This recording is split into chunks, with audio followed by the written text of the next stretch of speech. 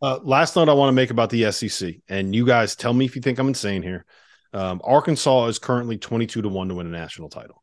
Arkansas, when they're at their best, when they have their best five on the floor, has five NBA players on the court. They have as much length and an athleticism as anybody. They probably have minimum three, maybe four, potentially five first-round picks. I think they could even have two top 10 picks on their team in Nick Smith and Anthony Black. Is that a recipe to win a national championship? With the transfers, it is. Yeah, but I do think that when you put Nick Smith out there with Anthony Black, with Ricky Council, with Jordan Walsh, who has no problem doing, like, if Jordan Walsh took no shots and just spent the entire game guarding the other team's best player and going to getting off rebounds and being a lob target, Jordan Walsh wouldn't care. Like, he's wired like that, which is why he's a perfect fit for him. Trevon Brazile is a perfect fit for the role that they're being asked him to play, because all he wants to do is catch and shoot threes, catch lobs, and maybe face up and go by somebody once in a while. And then you have three dudes that thrive in these roles that Muss wants him to play, where he just goes and finds whatever the mismatch is and goes to that over and over and over again. If Nick Smith has a mismatch, he's going to get 20 shots this night. If it's Anthony Black, he's going to get 20 shots. If it's Ricky Council, he's going to get the 20 shots. And they have the length and athleticism to be able to guard and be switchable and do all these different things.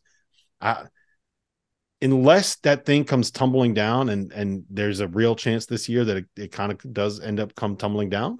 But unless that happens, like they are to me, the most talented team in college basketball. And I don't know necessarily all that close. And you can get them 22-1 odds right now. To me, that's insane. At Bet Rivers, 22-1 odds. That means you bet $100, you win $2,200. That's crazy. That's not bad. Not bad. Hey, can we go back to Starkville for a second? Because I was part of a team that built a Chipotle down there, so I want to really pour it on thick. So look at their style of play. Wait, what? Yep. You're part of a team that built a Chipotle in Starkville? Yeah, we built a Chipotle down in Starkville. You're welcome, Starkville. I no longer am part of that Chipotle. That was so random. Sold that Chipotle. Sold that Chipotle. And you want to pour it on thick. I want to pour it on thick. So look at this. Here's the thing. I'm thinking like the Chipotle sour cream. Go ahead. It's very good. It's very good. I love Chipotle. But here's the thing, guys. Like, look at their offensive ranking. They're 75th in the country. They're 75th in the country. There's a lot of misses involved when you're the 75th offensive in the country. And you play a slow tempo. You're 340th in the country in tempo. And you're getting 41% of those misses.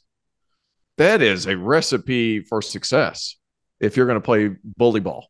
Like, I like this Mississippi State team. They could win it. They could win a game. They could win a game in the tournament. I think they can win. I think that there's the real possibility, if the matchups are right, they can get to a Sweet 16. We've seen Chris Jans pull off upsets before.